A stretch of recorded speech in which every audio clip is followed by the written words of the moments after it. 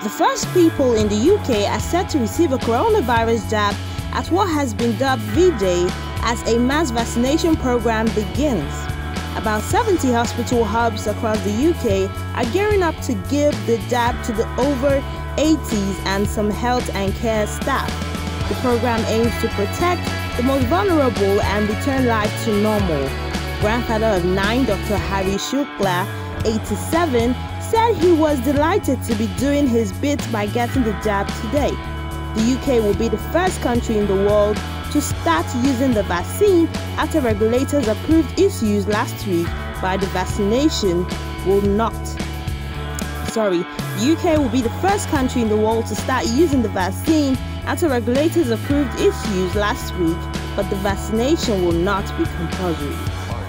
Comes softly through the shadows.